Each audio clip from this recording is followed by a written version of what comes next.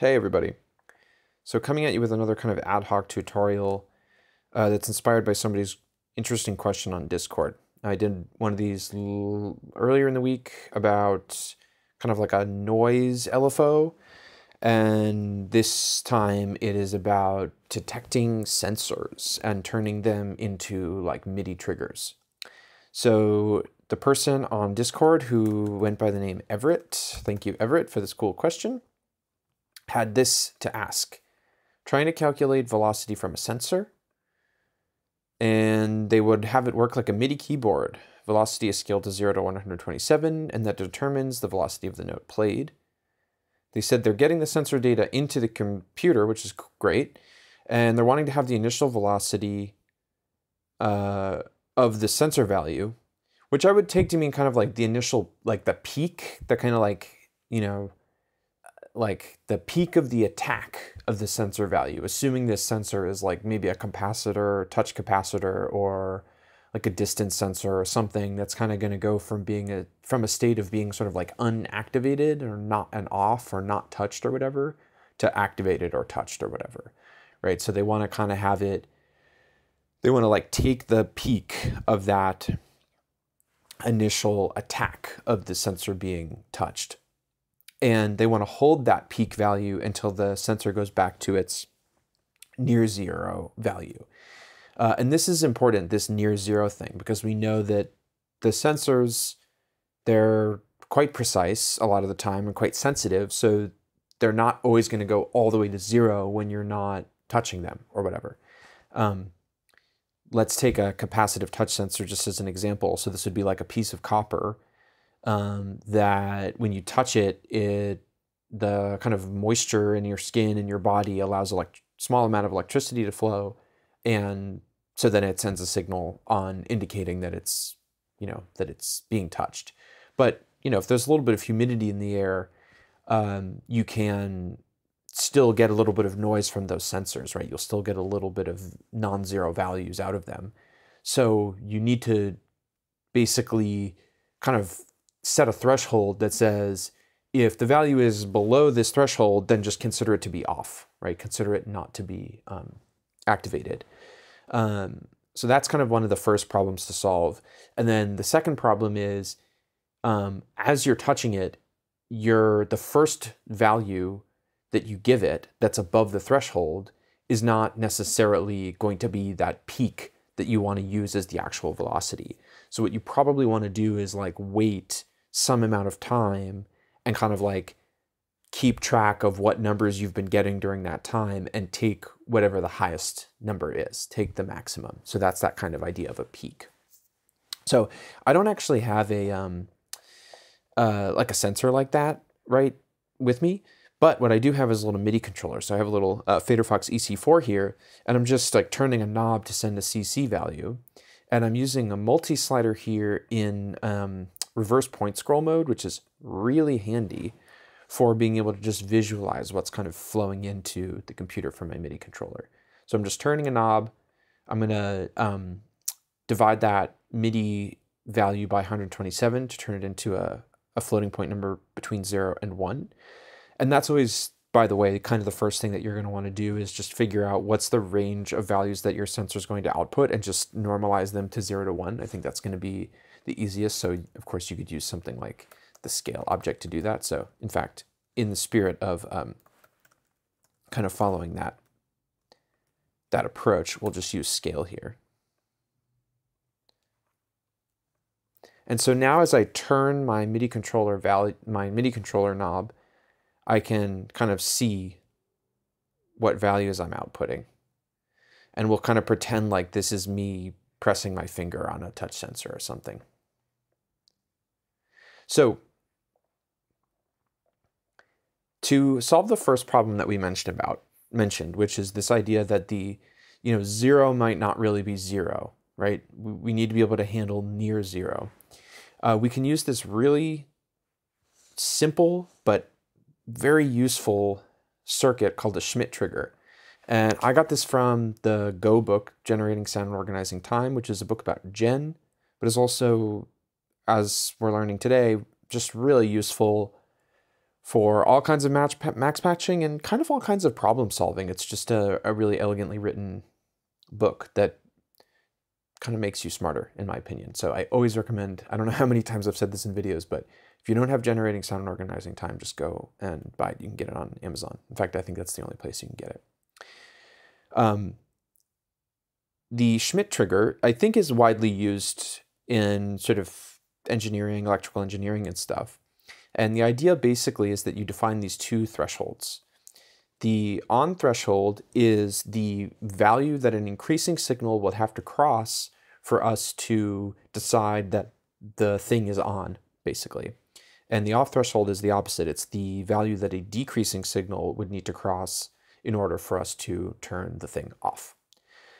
So what the Schmidt trigger is doing in this case is it's basically looking to see, hey, has this value crossed 0.2? So as I turn my MIDI controller, once I cross 0.2, which is going to be right about now, then we open a gate. And I'm going to stick a toggle here, by the way.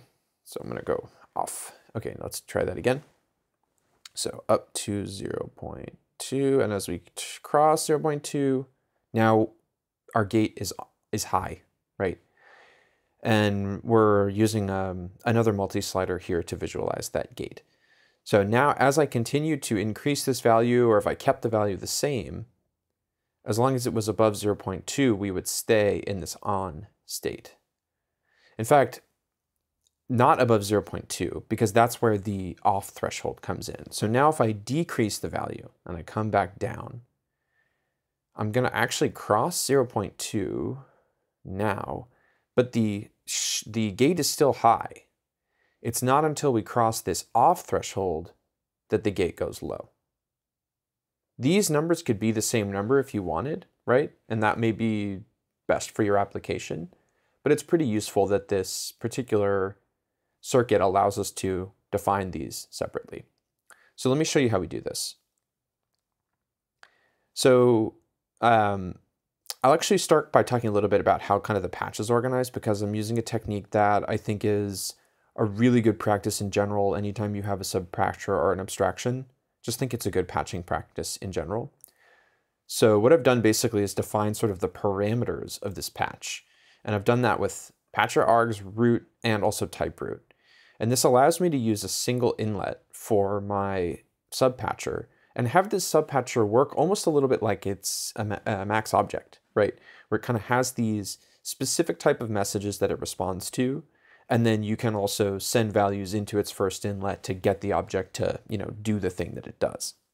So anything that we get at the first inlet, we're going to pass through this type root object, which separates out different types. So anything that comes in that's a signal will go to the left outlet, bangs go to the second, and so on and so forth. Ints and floats to the third and fourth outlets.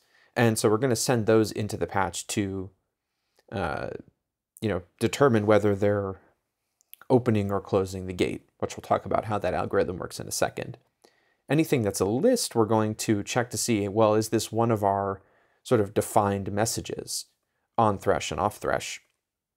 And if it is, then we'll pass those through and feed those into the patch so that we can use them in the way that they need to be used. With patcher args, we can also define defaults for both of those two quote-unquote attributes of the patch, and we can also make it possible for those attribute values to be set in the subpatcher object box here. The right outlet of patcher args is for these at style arguments like this, whereas the left outlet is for arguments that don't begin with this at. So an argument in Max, by the way, is anything that comes after the name of the object, right? So always when we have a Max object, like let's take scale as an example, the first thing is always the object name or the name of the patch if it's an abstraction. And then everything else after it is an argument. And there are two types of arguments. There's like normal quote unquote arguments like these. And then there's at style or attribute. They're often called attribute arguments like these that start with the at symbol. So the right outlet of patcher args gives us the attribute arguments, and the left outlet gives us the normal arguments, which we're not using in this particular case. So with that aside, let's talk about how the actual argument work, or the algorithm works here. So we take our on thresh and our off thresh. We make sure that the on thresh is higher than the off thresh, and if it isn't, then we just swap them. So that's what this is doing here. And then we combine those into a list and we stick them in a ZL lookup. So if I send 0.2 here, now we have 0.2 and 0.05 sitting in a ZL lookup. And if we send 0 into this ZL lookup, we'll get 0.2, and if we send 1, we'll get 0.05. Okay. And anytime, by the way, that we also get new on thresh and off thresh values, we're going to just send 0 in here, just to make sure that this thing is getting kind of put into an initial state properly. Then we have the signal that comes from the sensor, and which should really just be a float. I'm allowing through ints too, but in this case, we really want it to be a float between 0 and 1. And we're going to test to see, is that signal greater than 0.2? Because that's the threshold that we need to cross in order to make the gate go high. So as I increase here, I'm going to cross 2. This greater than object told us, yes, you are higher than 0.2. And output a 1, which we sent to the output because that's our gate, but we also wrapped around to the ZL lookup so that now we are changing the threshold to be crossed to the off thresh, 0.05. So now as I come down with the MIDI controller value, which you can see over here, I'm going to come down slowly, and once I go, I'm below 0.2, right? But it's still on. But now when I go below 0.5, now it closes. So that's how the Schmidt trigger works. This should be a int, technically speaking, not a float. So yeah, beautiful little circuit. Thank you to Graham and Gregory for sharing this with me through Generating Sound and Organizing Time. Go buy that book. Okay, so now once we have, we know basically when the kind of, if we're thinking about this in MIDI terms, the note on and the note off event are.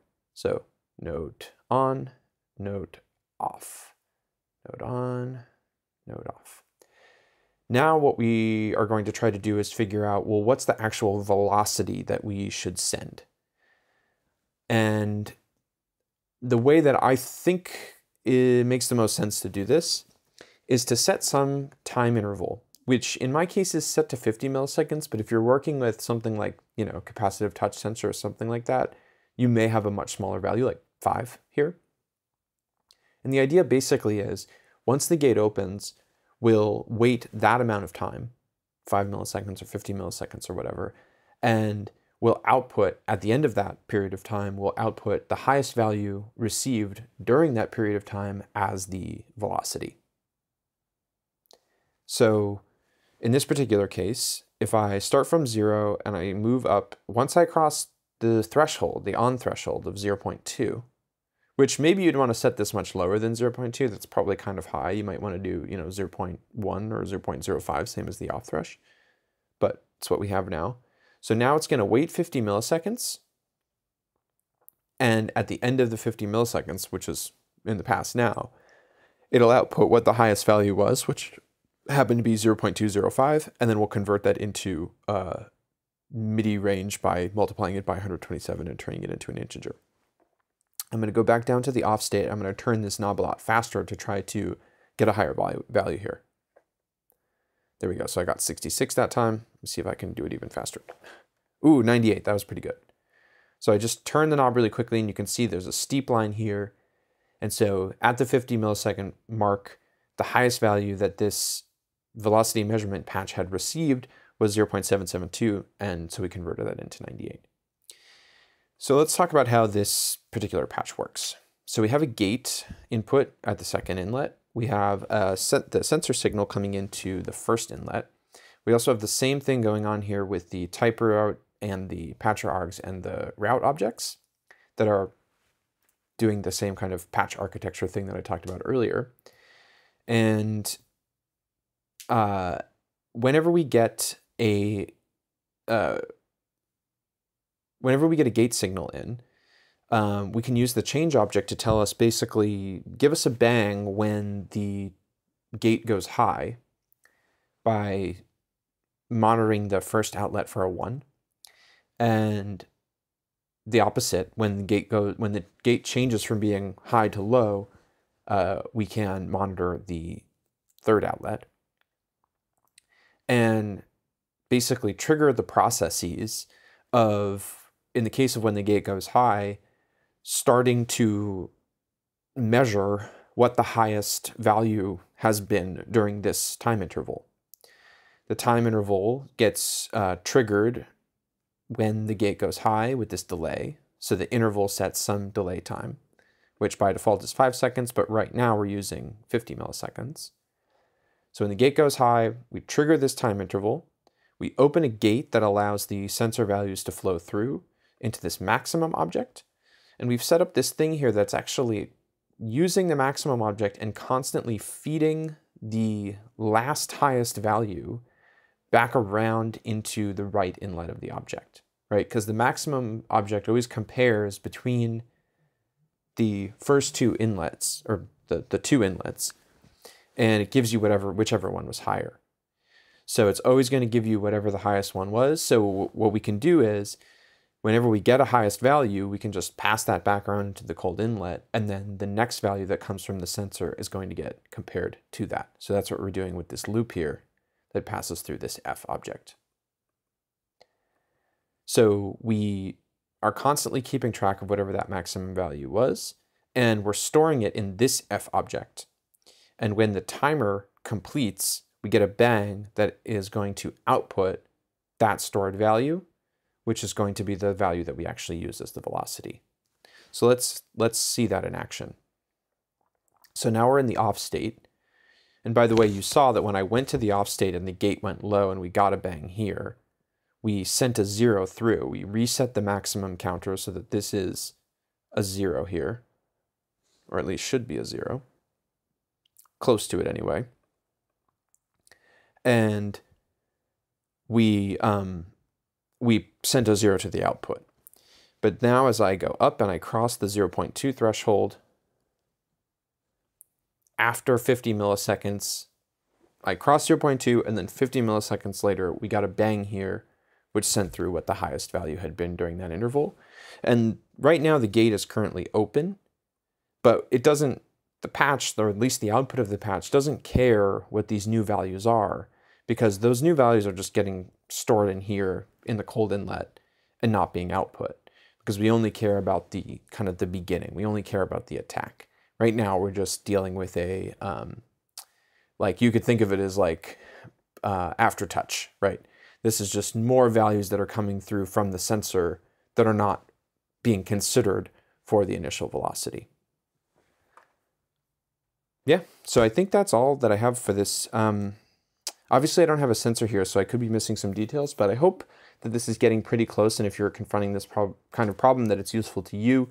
Let me know in the comments down below if you have any questions or ideas. I always love to hear those. Thanks. Bye-bye.